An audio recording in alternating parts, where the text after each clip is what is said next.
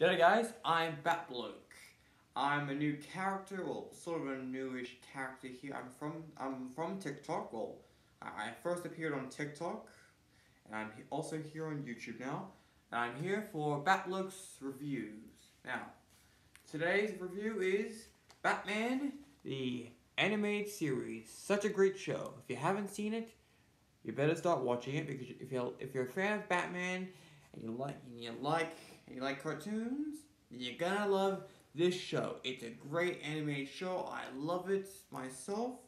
It has great voice acting. It has great everything. Great dialogue. Great everything. It's a great animated show. Trust me, I like it. You'll like it. And yeah, if you don't have this, buy it today on DVD or download it because you're gonna have to see all this stuff. Now, volume 1, I have here volume 1, good volume, volume 2, good volume 3, great volume 4, sort of. I mean, I didn't quite like the design on the characters in volume 4, but yeah. But it's still a great show. If you want to see most of the Batman villains, you you're gonna have to watch this show. It's a great thing that you can watch some. There are some a bit like wacky villains in this thing, like Continent Man or something. Like I don't know what his name was, but anyway, you're gonna love it. I sure love it.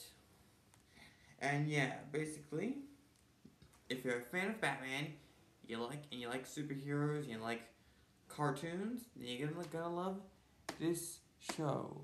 I recommend you get it today. It's a great show, and yeah, it doesn't really tell a story.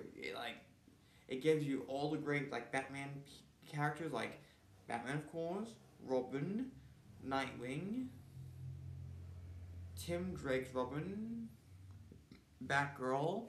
It's the very first show to appear Harley Quinzel.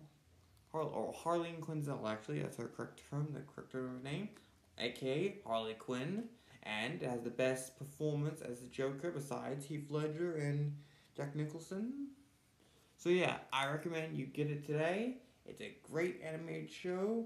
You'll love it, I love it, and trust me, if you're a Batman fan, it's a must-have thing. If you don't have it, then get it today. Okay, guys, that's all the time we have for Batbloke's review. Hope you liked this episode. If you didn't, well, that's your opinion. And also, if you want to see any more Batbloke's reviews, comment down below and I'll see what I can do. And yeah, Batbloke, over and out. Beware, Batbloke is here.